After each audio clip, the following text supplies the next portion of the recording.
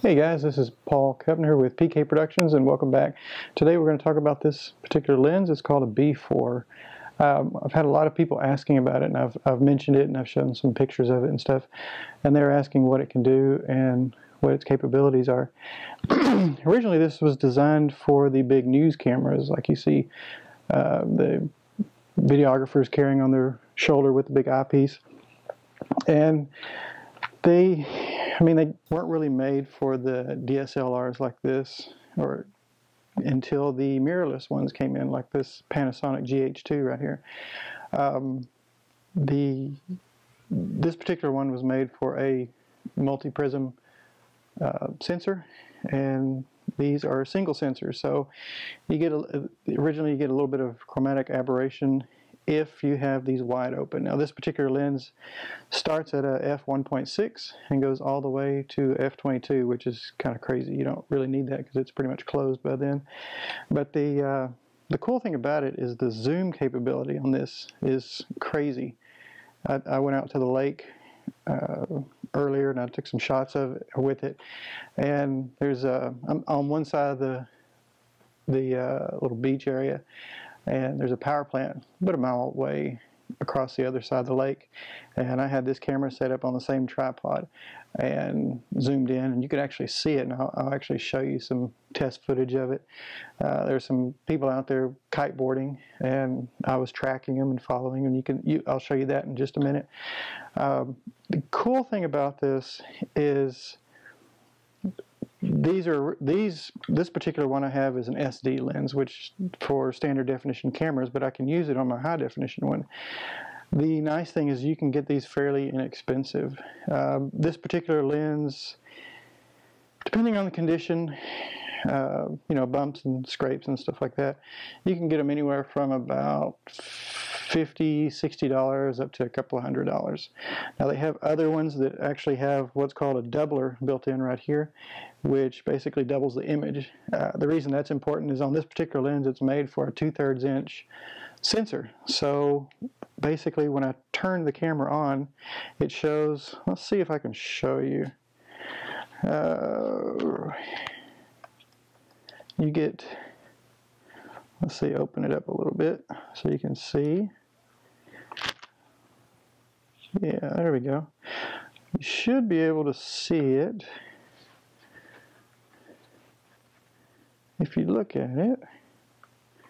Well, oh, no wonder. There you go. That's what it looks like if you don't have a crop feature built into your sensor. You'll see that little circle like that. Now the GH2, which and a lot of the mirrorless cameras actually have, they have what's called a crop feature built into it. So you can go down, enable the crop, and then you get full sensor, which is really nice to have. The plus side to it is it basically, I know the crop on the camera is a 2x, and then with this I believe it comes out to about a 4 to 5 times zoom on it. So this particular lens is a 9 to 126 zoom, so basically it ends up being about a 500 millimeter zoom at full zoom, which is a nice feature. That's what I was able to pull in the footage from that power plant so easy. These lenses are heavy. You definitely want some type of stabilization on them. They have, let me turn this around here. They have a hand grip right here. And originally these were made, like I said, for news cameras. And so you grab that hand grip and you throw it up on your shoulder and you've got the big camera. So you've got multi-point stabilization.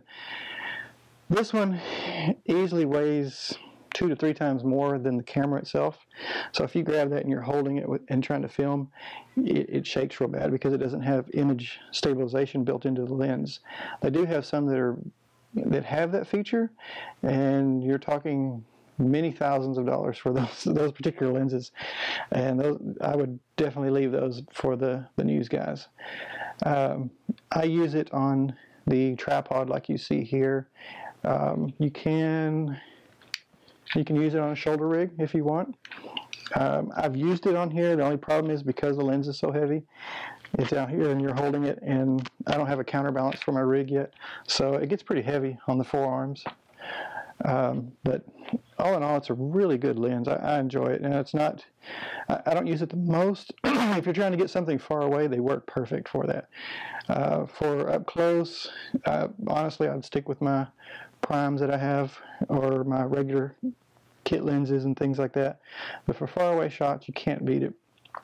For something that, like the Canon lenses that are made for DSLRs that start at a 1.6 or even close to it, with this particular type of zoom and everything, you're looking a few $1,000s, a couple thousand, easy. Where on the one with the doubler built in, where you don't have to enable the crop feature, you can get those. They start roughly, depending on where you pick it up on Craigslist or eBay, $600, $600 to $1,500, depending on the lens and its condition. Like I said, this one doesn't have that. I don't really have a huge need for it, so I'm not going to spend the money on it. If I did a lot of documentary work, news gathering, things like that, I would definitely get one that had the doubler built in, because it makes it a lot easier. You can run it on full sensor, or you can crop it and then even get even a farther zoom, which basically makes the lens much more usable in a lot of different areas. But take a look at this test footage from the lake. See what you think.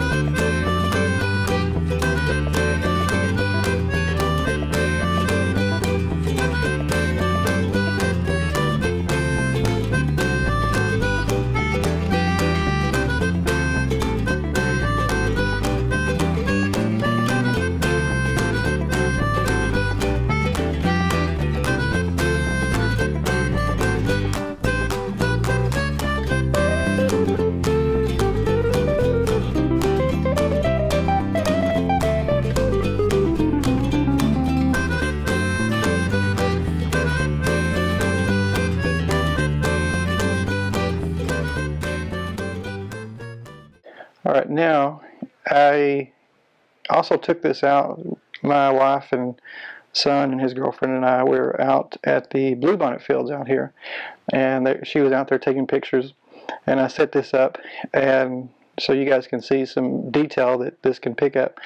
I was out there getting some test footage of them out in the bluebonnet fields. They were taking pictures while I was further back, of course, doing some video, and videoing some other people as well. So take a look at this one.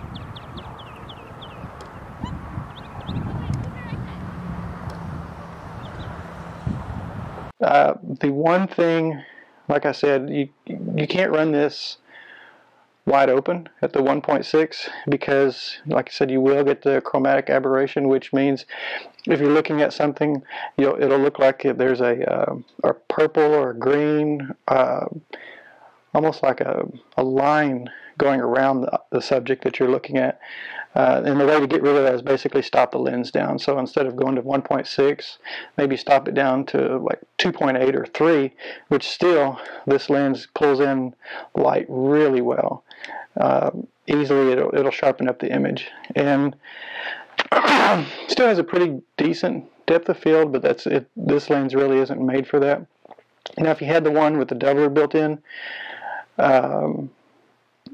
I haven't used one, but you might be able to have it open a little bit more and get a little bit better depth of field. But again, it's not really made for that. It's more made for, like I said, documentary news, long zoom, shooting far away. You can do close-up, like I said, as you can see in the videos. I shot some stuff just straight down at the ground, just for an example, and you could see that everything's nice and clear. Because I'm running in the crop mode, or the ETC, which is on the Panasonic, the image isn't quite as sharp as it should, or not should be, but could be if I was running full sensor, and there's a lot of that has to do with that, but I'll get into that later on a different review. But if you notice on the lake review, I know you'll probably think, well, it looks a little bit hazy. That is actually the humidity in the air. It was raining off and on while I was out there and getting test footage, and I actually had to leave because it started raining.